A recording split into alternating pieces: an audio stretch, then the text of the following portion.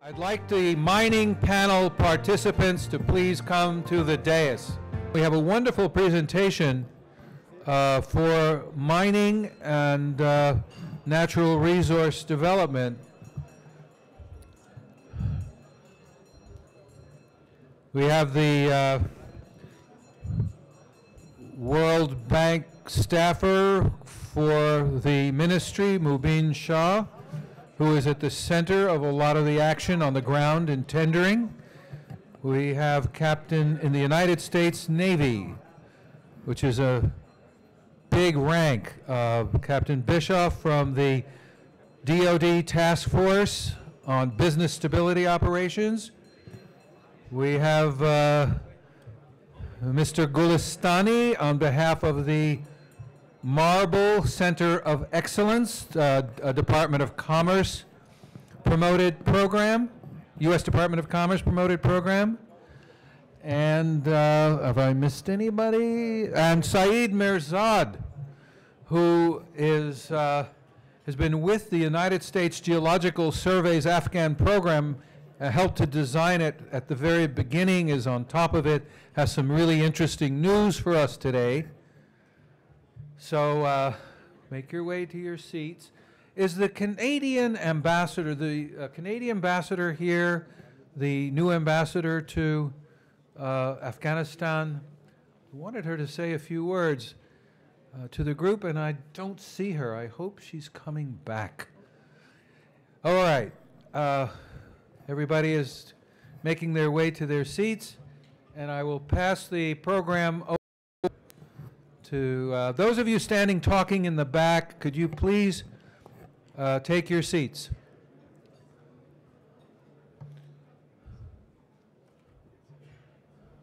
Okay. Okay, without further ado, I will introduce Michael Hydry.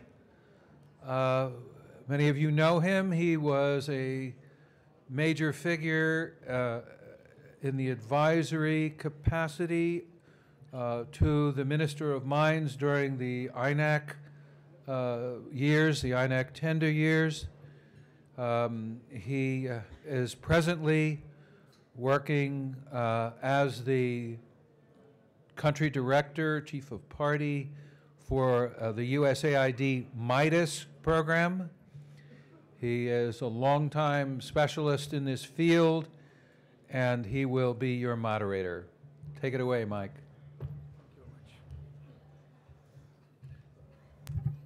Thank you very much, Don. Good afternoon. Did everyone have a good lunch? I know it's kind of hard to come back in the afternoon, but I'll try to keep you going. Welcome, everyone. I want to recognize again from Afghanistan our esteemed Deputy Minister of Mines and Ministry of Mines and Petroleum, Mr. Abdul Jamil Harris, and thank you for your keynote speech. We are glad that he was able to be with us. And dear guests, ladies and gentlemen, welcome.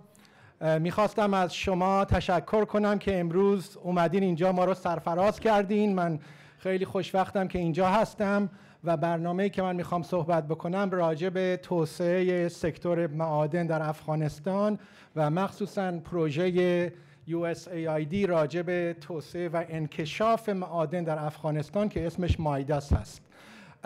I'm going to have a brief presentation. I want to leave enough time for all my esteemed colleagues. We have a distinguished panel here, and I want to give them enough time, but basically, briefly, I want to tell you about USAID program, MIDAS, which is Mining Investment and Development for Afghan Sustainability. This is a project that is run by my company called ECC, Environmental Chemical Corporation. I have to mention that because my Vice President Rick Abel is here, and I would be in trouble if I hadn't mentioned that. So welcome, Rick. He just arrived from Denver or wherever you were. So MIDAS, USAID MIDAS is a major undertaking by USAID. It's a 4-year program. We are going to look at various aspects of mining in Afghanistan. The objective is to develop the mining sector, capacity development for the Ministry of Mines and Petroleum, which includes also Afghanistan Geological Survey. We are going to work on the legal aspect of legislative and regulatory reform is our first component, working with the mining laws and the mining regulations and negotiation skills. The second component is related to capacity development for the Ministry of Mines and AGS.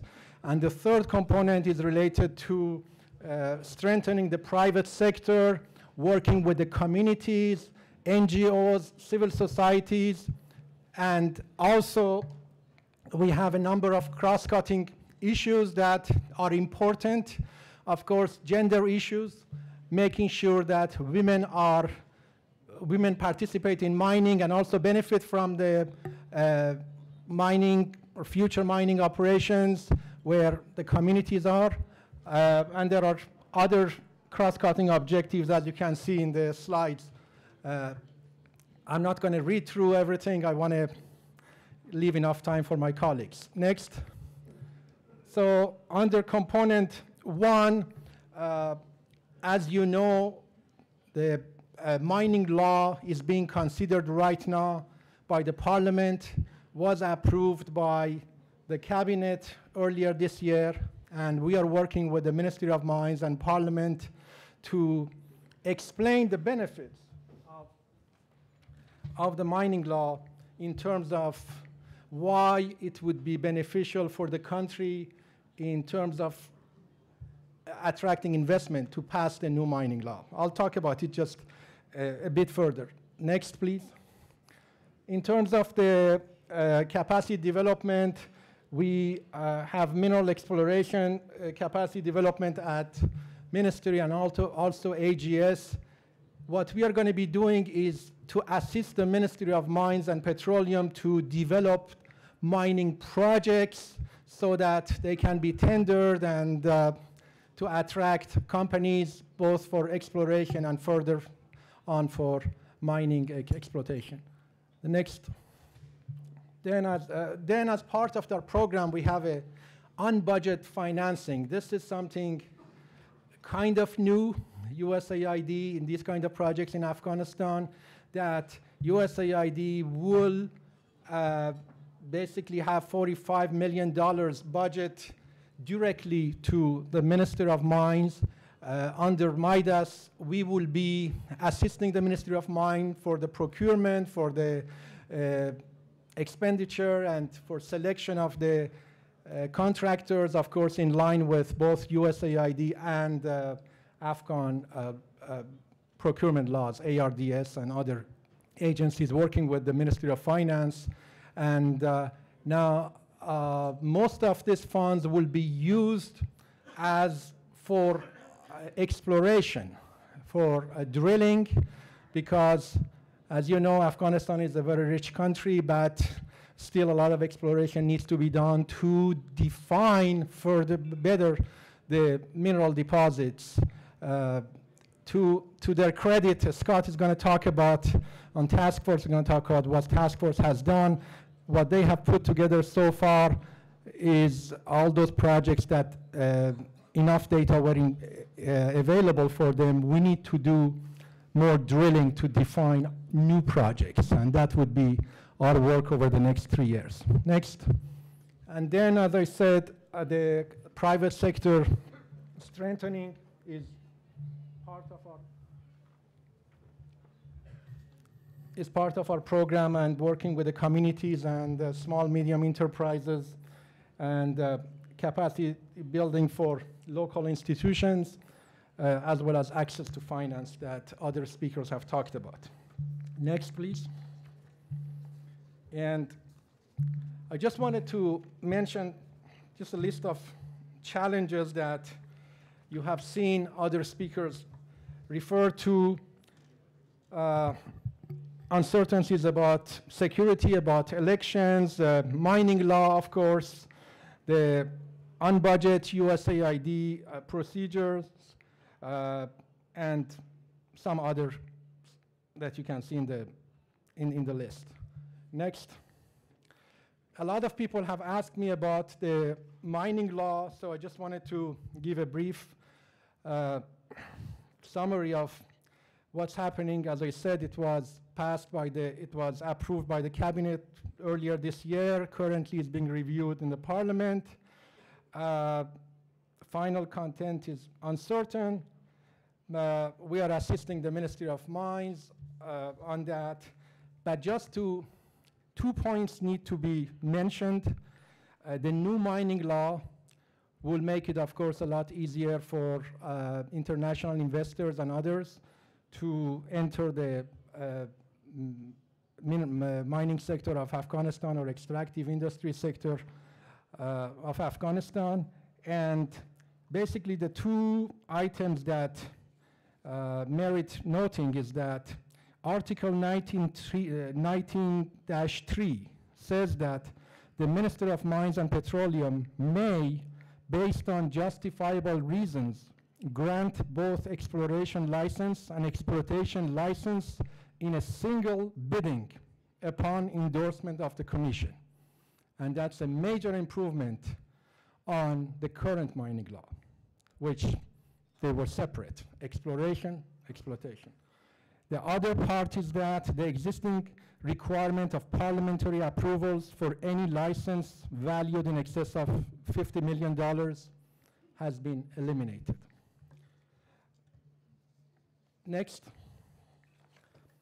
just a list of outlook for the next few years. Our project, as I said, is scheduled to be there till April of 2017. So we are there for the long term.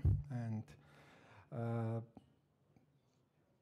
you can see the list of, we work very closely with the Ministry of Mines, with the new minister,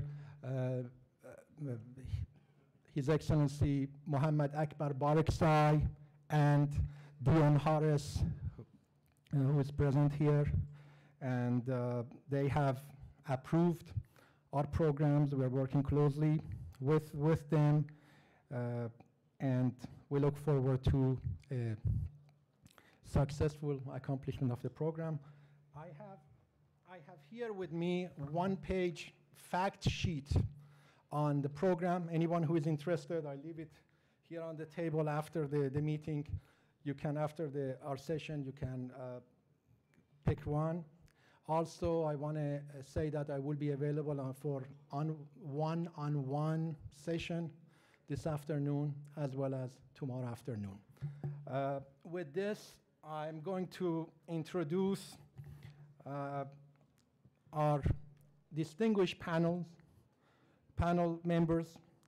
The first speaker, Mr. Abdul Mubin Shahab, my colleague, my friend from Kabul, who is the director of National Regional Resource Corridors as part of the Ministry of Mines and Petroleum. And he's going to talk about how the Ministry of Mines and Petroleum is promoting private sector engagement and investment. Mr. Shahab, please.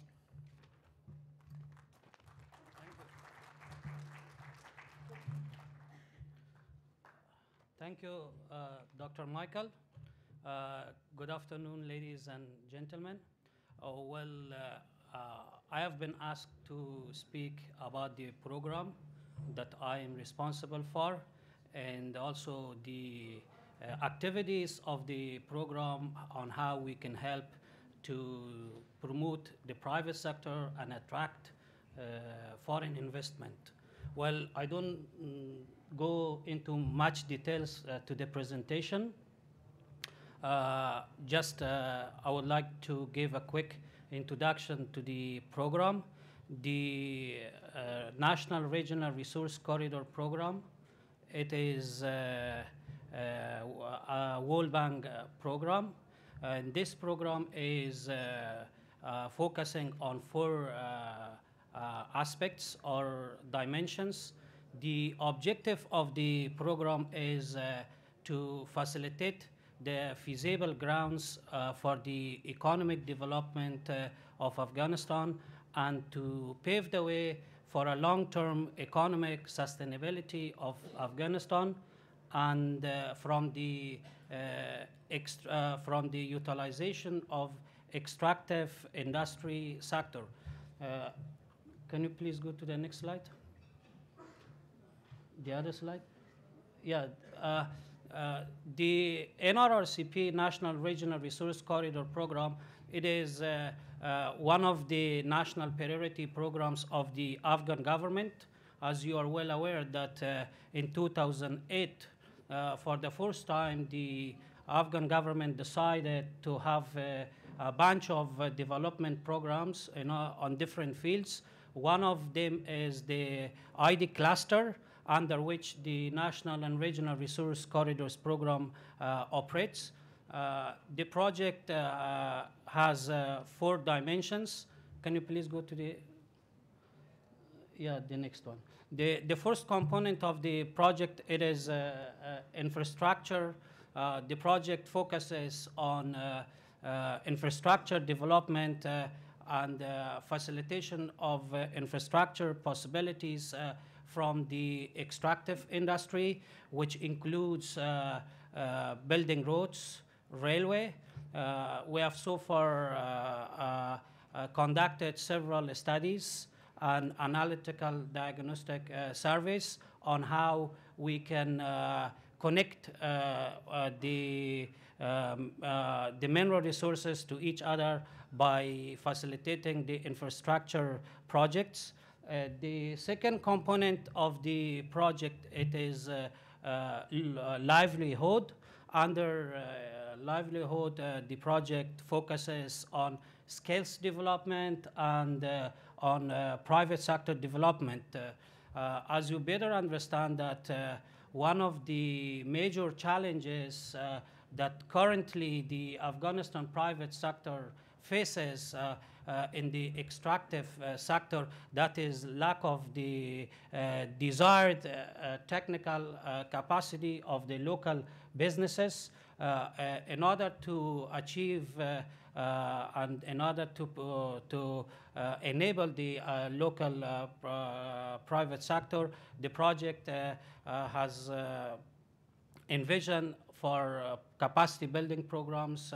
The project has already facilitated several long-term and short-term capacity building programs for the local private enterprises in order to enable the capacity of the local private sector to be able to take more involvements and more part in the extractive sector, and as well as the other challenge in the extractive industry, that is the lack of the desired skills.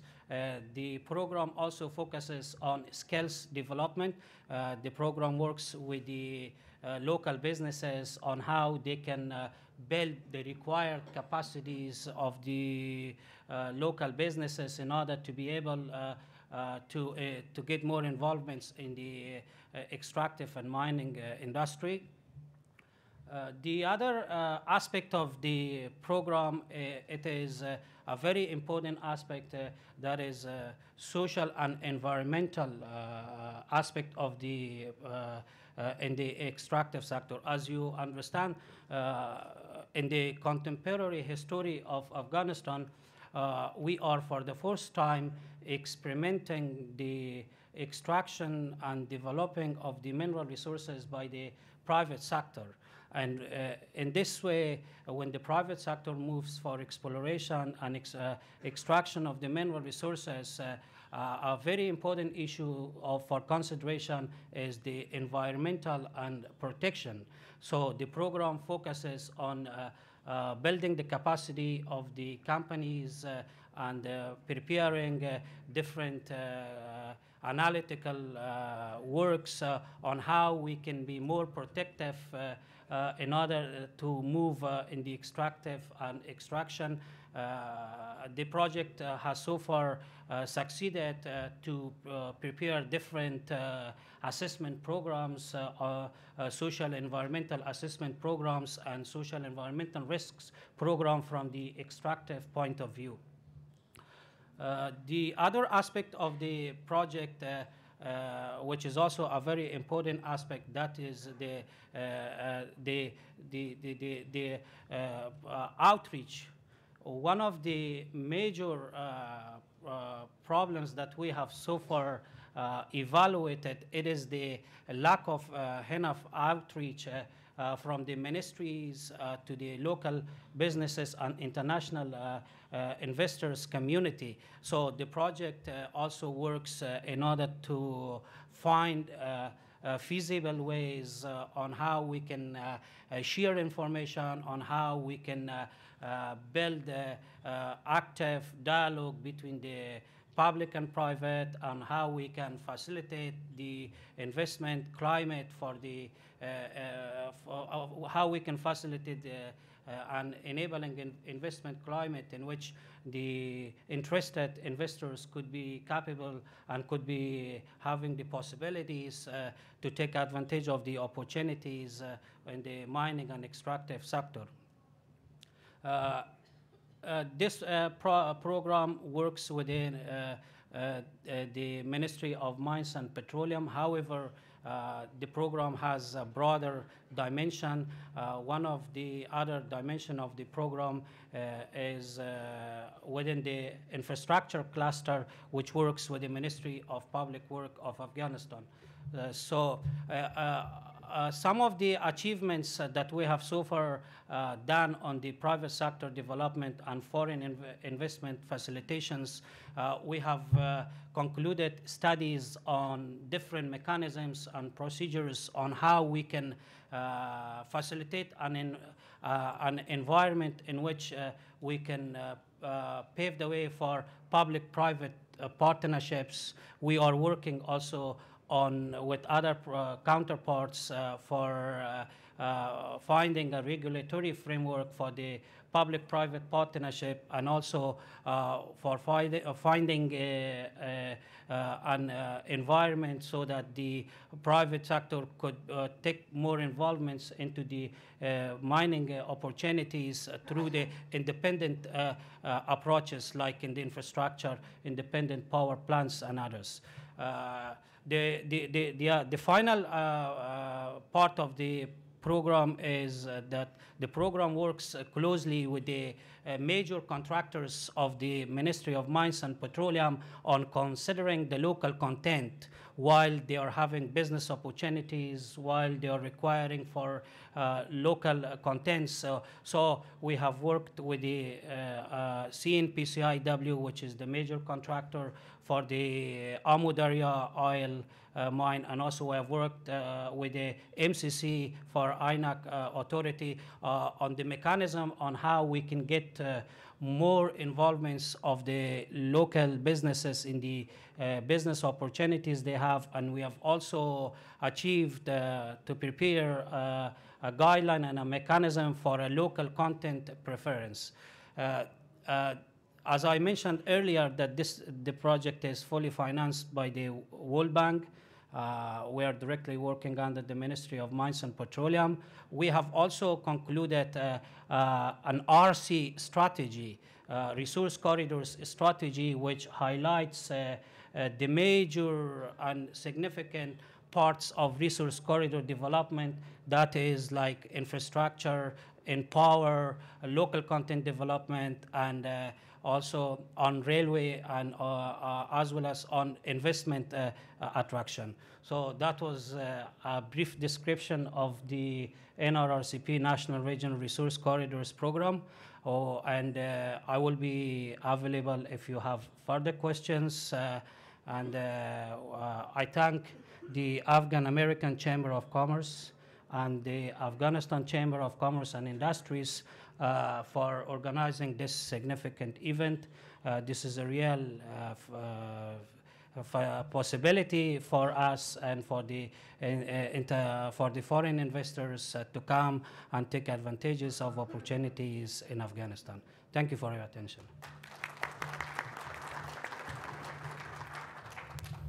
Thank you very much, Mr. Shahab. Mobin Jan, a great presentation. The next presenter, I have to mention that please note that everyone's bio is included, all the speakers' bio are included in the conference packet that you have. So I'm not going to take time of the conference to go through their bios. They are all distinguished scholars, people who have worked in their field, and they all have been involved in the mineral industry or extractive industry, I should say, of Afghanistan. So our next speaker is Mr. Ismatullah Golestani. He's a Chief Operations Officer of Marble Center of Excellence in Afghanistan, and he's going to talk about building the marble industry in Afghanistan. Good afternoon. I want to thank the ACC for providing us the opportunity, or providing the Afghanistan marble industry Center of Excellence the opportunity to represent Afghanistan marble industry and to allow us to talk about Afghanistan marble sector. I would like to start it this way, to say that I've heard a speech of His Excellency Deputy Minister Jamal Harris, but I didn't hear any word about marble industry. I would just want to say that investing in the, let's say, gas sector or fuel sector would require a huge investment. You see, short comparison of investing in the marble industry and in the other sectors, which is in the mining industry. Well, you could extract, you could do big business with a very small amount of money in the marble industry. Let it put it this way. So how much of an investment would you need to extract 1 ton of natural gas? But let me tell you that extracting a ton of stone or dimension of stone would cost you very, very little comparing gas or fuel. And then how much would you sell a ton of gas or oil in the market? $500, $600. I'm just telling you that I facilitate, or the Marble Industry Center of Excellence facilitated a deal with in the European market, but we sold the stone in Afghanistan $1,400 per ton. That's onyx, I would say. And marble is $600 to $700 per ton. You would just require to invest a couple of $100,000 to buy a diamond wire saw or a chainsaw and go on a mountain. It's a mountain. You are not required, or you're not necessarily needed to deep 100 meters or 1,000 meters, drill in the ground and extract a ton of gas or oil. But you're working on a mountain, you extract the stone, and then you easily sell it in the market. We sold stone which is not cat. Naturally, you take it from a mountain, and we sold it $1,000 or $1,400 per ton. So I see a lot of familiar faces here from Kabul, from Afghanistan. They invested, or they're working in different fields, and they've invested a lot of money. I'm just saying that I want to invite you to invite me to your offices so that we can talk about this in Afghanistan, in Kabul, and we will help you, or we will advise you how to do the business in the marble industry. So welcome to the marble industry. Well, the initial benefit of marble industry was founded after the OTF report, and the USGS report was published in 2007 in Afghanistan, and then that kind of convinced the local investors to go explore mountains in Afghanistan. I mean, I'm talking about marble or other dimension stone reserves. We've got a lot of them in Afghanistan. So they started with very basic type of equipment and very limited amount of money in the sector, using explosives, blasting the quarries, but still had the courage to do the job and let the others or convince others to come and invest in the industry and promote the industry. They did a great job. So, and then after OTF published the report in the US and GS published the report, ASMET came over and took over, and then studying that report, tried to implement a project to support, with a limited amount of funds, support the marble industry, granted or given away equipment, some pieces of equipment to around the country to the members in the industry. That helped actually the industry promote a bit. We kind of then that was kind of given fish to the people, but still there was problem of using of the those equipment. That's to give fish, but you have to show people how to fish. But then, okay, I'm gonna take it short. When ASMET closed, and there was a halt in the marble supporting or promoting marble industry in Afghanistan. So the DOC, Department of Commerce, then awarded a project, actually flagging the national win project to implement this Center of Excellence to support marble industry in Afghanistan. And the scope of the project is training marble industry members in quarrying, and to train the members in the processing plants, how to process stone, and to export, plus trade shows. We're sending Afghan trade members in the marble industry overseas or to the international trade shows to see standards and to learn standards, how to process the stone, how to extract or square blocks or rectangle blocks and send it to Europe or the US or international market. Right then, we've got trainings. So far 6 process core trainings. We've trained 135 industry members, including owners, supervisors, managers, and laborers, and we've got 7 process training that we have actually trained to about 200 people in the processor industry, marble industry. And we've got people attended actually trade shows overseas. 2 of them so far in Izmir, Turkey, and Verona, Italy. And also we have facilitated the purchasing blocks or stone by international trade members trade members in Afghanistan. That's the first time we did it for the Afghan trade members.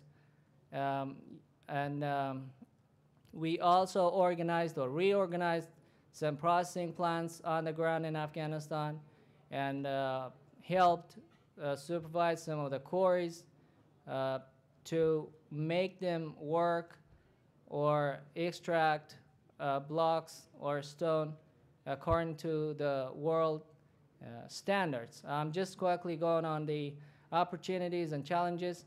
Opportunities in Afghanistan. I just saw the presentation on the new Kabul city. I'm just saying that there's a huge, that's a potential market for a domestic market for marble industry. So you could produce as many of blocks or stone to send it to new Kabul or a lot of construction projects in Afghanistan going on. I know there are challenges as well, including security, extortion, and other financial problems. But I'm saying that there's a huge demand internationally for Afghanistan stone. Looking at the quality of stone, Afghanistan stone, and the beautiful color that they have. So yeah, they are great. Thank you very much.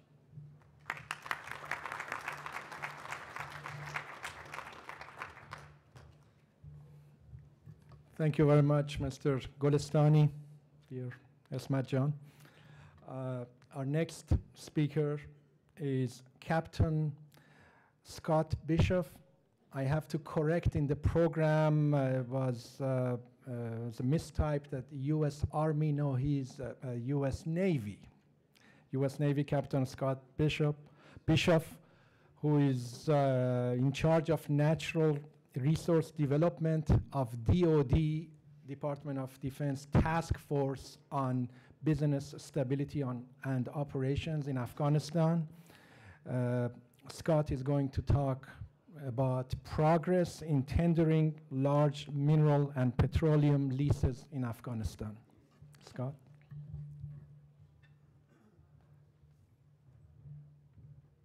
Thank you, Dr. Hardari. It's great to see so many familiar faces, especially from Kabul. Your Excellency, Deputy Minister Harris, good to see you, sir. Mr. Ritter, and to all of the Afghan-American Chamber of Commerce, thank you for putting on such a quality event. I know my organization is happy to be here, and in fact, we're kind of pulled two different directions because we also have a large conference in London, Mines and Money London, going on right now, where we're promoting Afghanistan and private sector investment. So thank you for having us.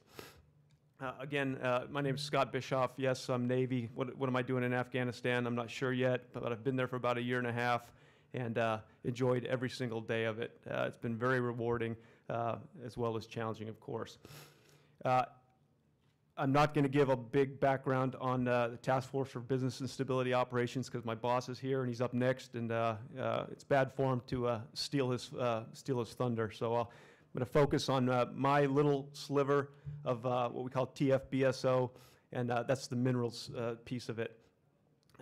We have an office here in Crystal City. We don't like to be here very much. We like to be in Kabul, and that's where most of my team spends their days and weeks and months.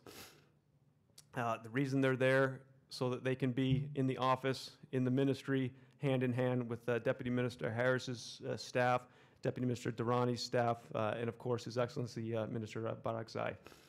The main thrust of our work, and we are laser focused on bringing the private sector to Afghanistan. We firmly believe that the private sector is the key to future stability in the region. So from my perspective as the minerals team lead, we know how rich the country is geologically. We know we've had collisions, plates, ocean closures. The Soviets did yeoman's work collecting a lot of data. So my job as the minerals team lead is to connect that data, that information with the private sector and help facilitate the regulatory environment, legal environment to bring those two together and get that investment moving. Dr. Haidari said we'd give an update on our current tender efforts in Kabul. We've had a pretty good year. Currently, we have 4 large-scale mineral tenders that are this close to contracts being signed. We're waiting on a few ministers to fill in some empty positions. But once the IMC convenes here shortly, we expect signatures on contracts for 4 large-scale exploration projects, Badakhshan, Balkhab, Shaida, and Zarkashan down in Ghazni province. Beyond that, our partnership close partnership with USGS and the private sector has enabled us to build enough reports to hand off to the ministry beyond 2013, 14, and continue that tender process. And again, I understand in Midas and the USAID folks will be there as well. Beyond minerals or beyond the metals, these tenders that we're talking about are copper and gold right now. Beyond that, there's a lot of, we see a lot of great opportunity for the private sector, especially in cement. And in fact, we just closed the expression of interest window for our first three, or the ministry's first three cement tenders. One in Jubal Sarraj, just north of Kabul, one across the Salang Pass in Pule Kumre to supply cement to the north, and then one out in Herat. And we did receive quite a bit of interest, and that tender process is starting to roll at this time. That is the main thrust of our work. We are doing a little bit of capacity development at the ministry, although that's not our mission. We do see some need for it to help with the tender process. We've done some at the Afghan Geologic Survey as well, with the start of some exploratory drilling on that front.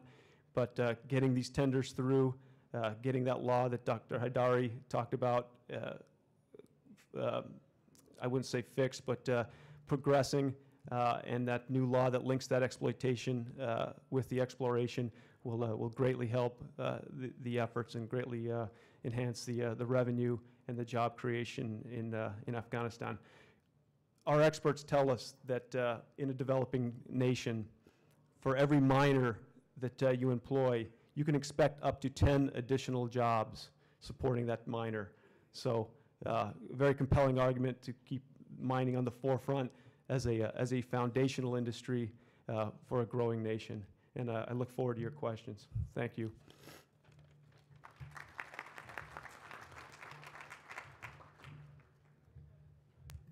Thank you very much, Scott.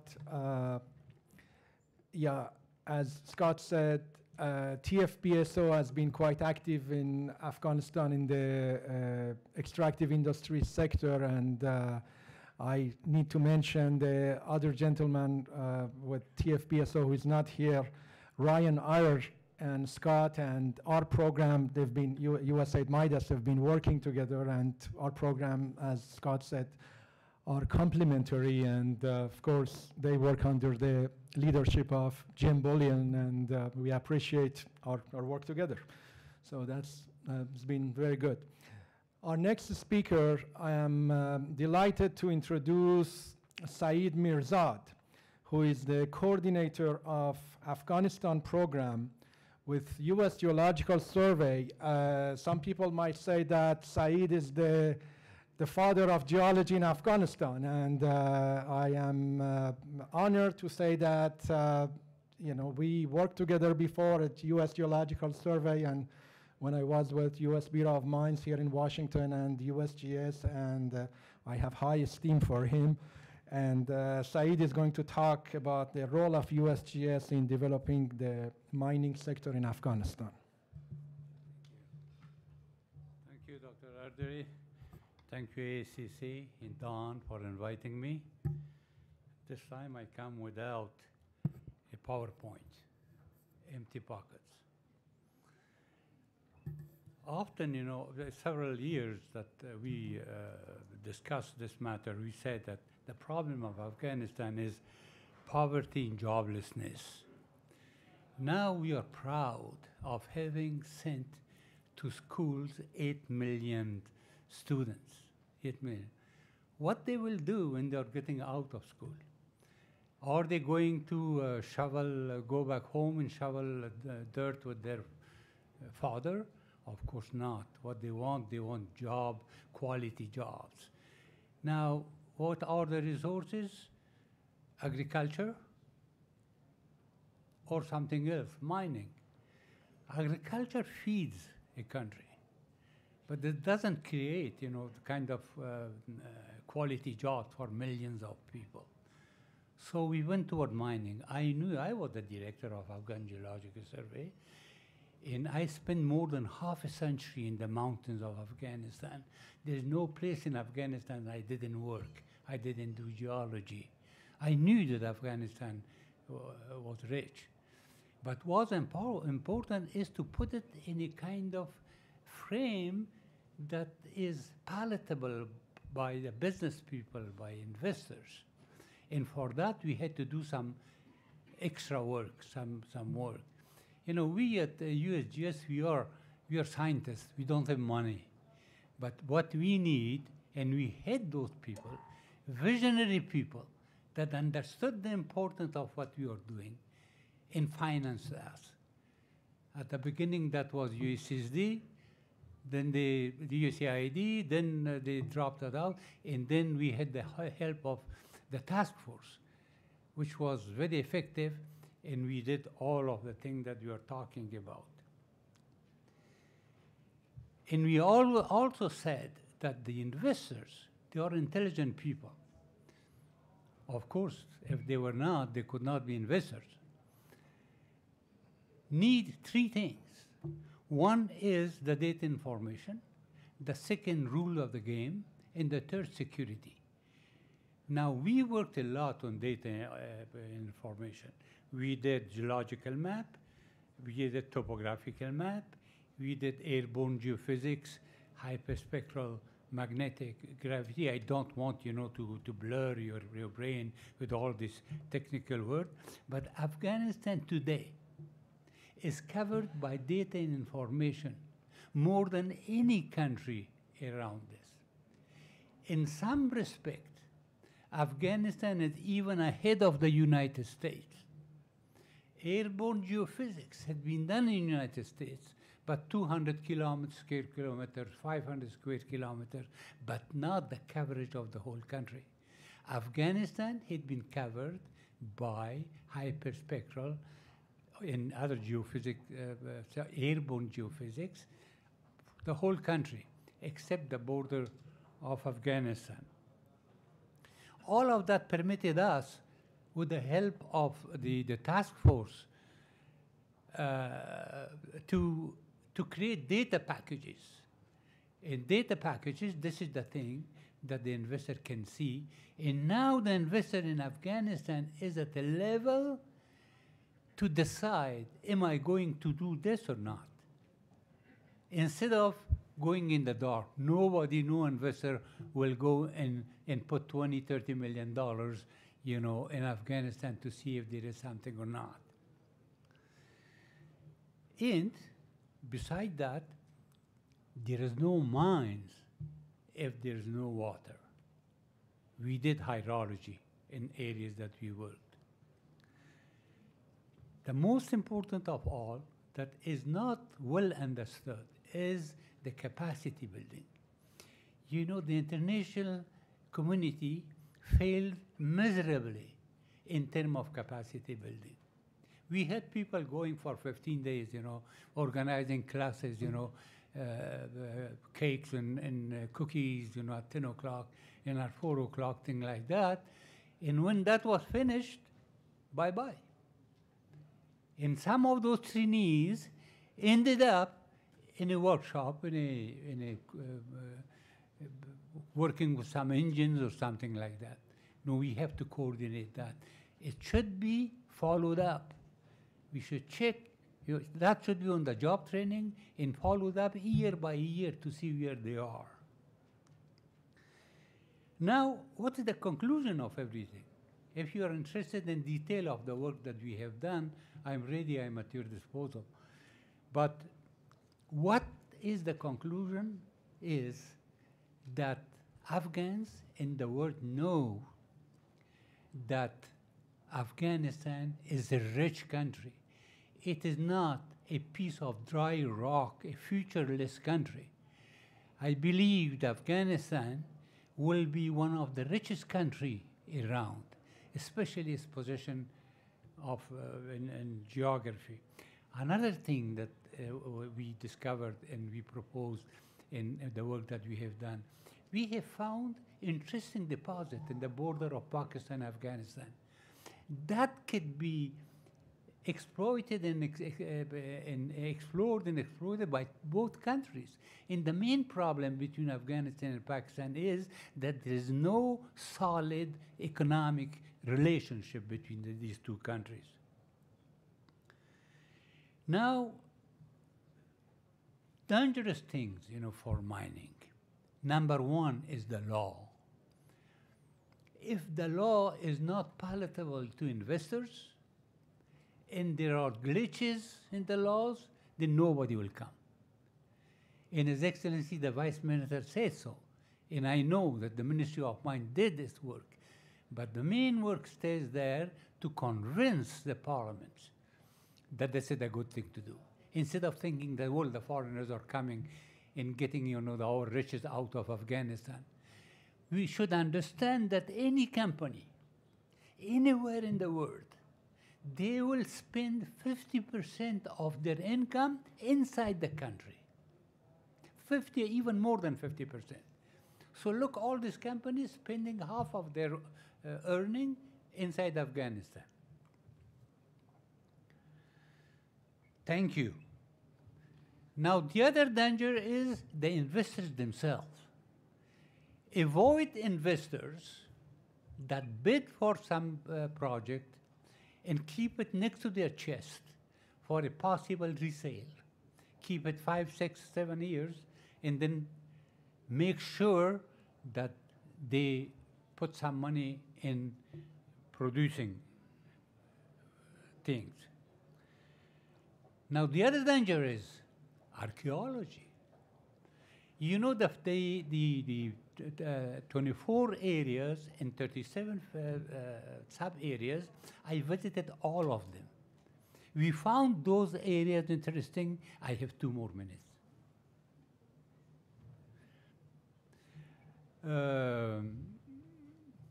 Well, I forgot what I wanted to say. Yes. It should not impede mining. It should work with mining.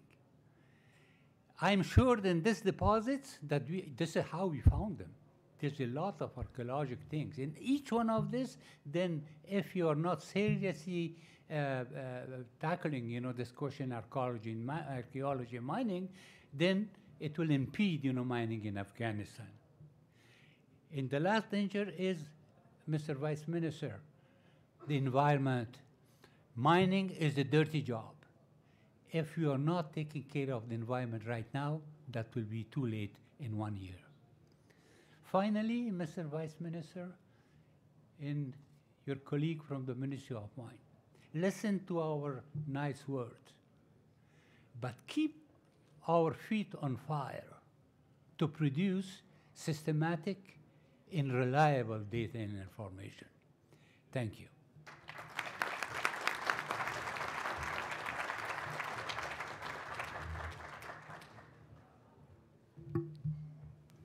Thank you very much, Saeed, for all your, among others, words of wisdom also. Thank you. Our last speaker is Benjamin Phelan. He's the Director of Innovation and Technology at Future Brilliance. Future Brilliance, FB, is an NGO that has been active in Afghanistan, especially in gemstone industry. And he's going to talk about gemstones and jewelry, untapped potential. Ben?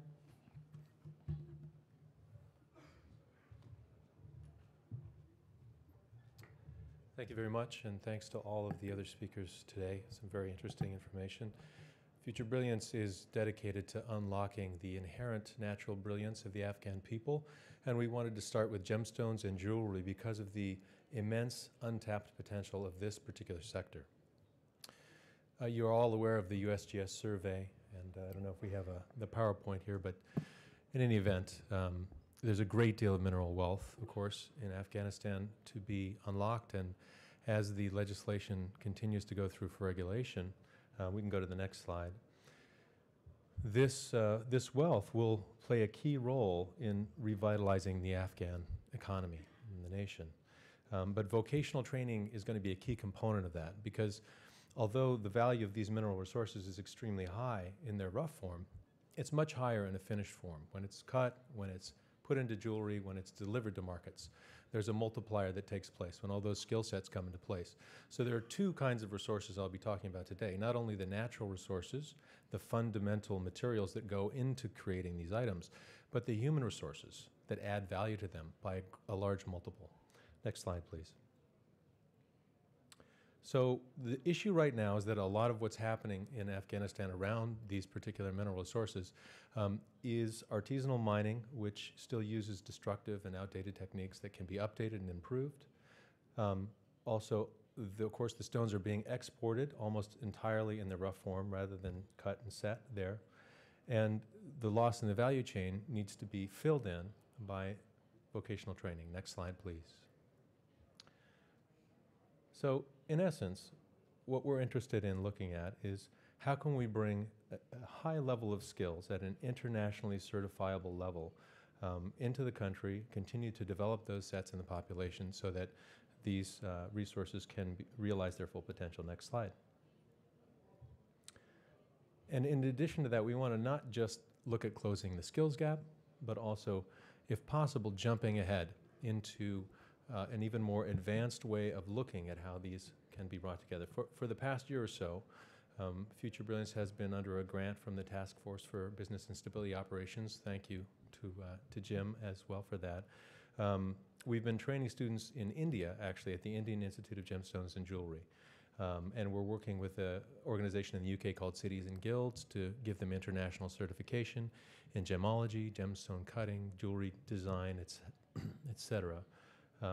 And in addition to that, we're establishing a collective of men and women artisans in Afghanistan that will be able to come together and create a product for market and bring it to international markets through 21st century technologies. We're equipping them with tablets that are solar powered and the ability to create e-commerce websites, to connect with consumers outside of the country, in the West and in Europe, so that they can take mobile money payments, they can send their goods via international shipping, and they can take advantage of the huge explosion that we've seen all throughout the West and in China now for direct sales and for internet-based commerce. Next slide, please.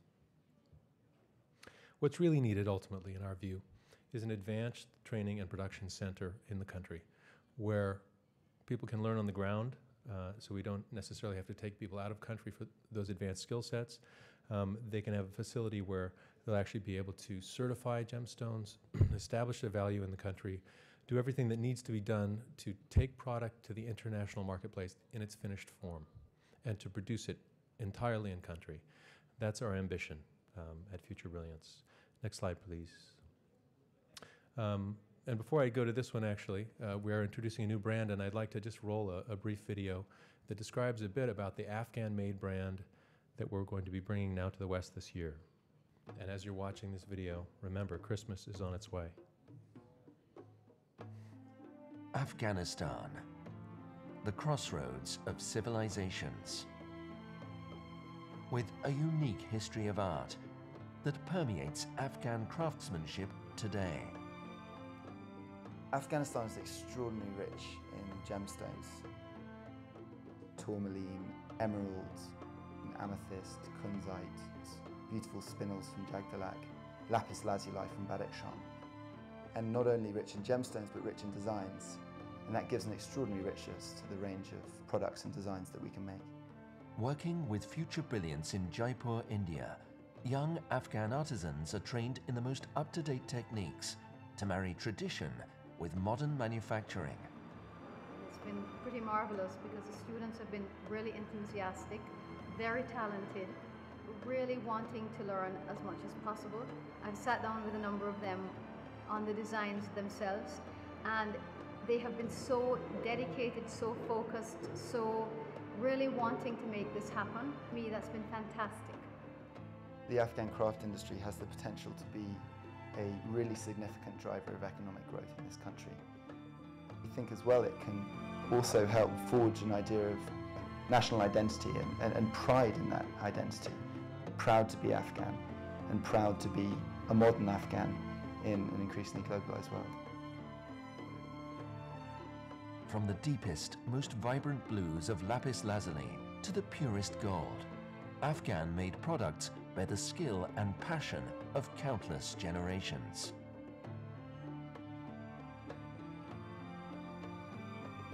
Ayenda, introducing jewelry from Afghanistan. And thank you. Thank you very much. And back to the last PowerPoint slide, if you can. So you saw a few of the items that are in the INDA collection. These items are designed by Afghan craftspeople in collaboration with celebrated Western designers. They're being manufactured with those craftspeople and some finishing in other locations. And you can see some of the other items from the collection here on this last slide as well. We urge you to visit our Shopify website, Ayanda Jewelry, at myshopify.com, but you can investigate what we're doing, and also maybe you can do some early Christmas shopping if you haven't finished on that as well. Thanks so much for your time. Michael, thank you for being a great moderator, and thank you, panel, for being a terrific panel. Really appreciate it, and it gives us, as you so well summarized, a very good idea of the latest and greatest in the industry, including Deputy Minister's presentation. So thank you all.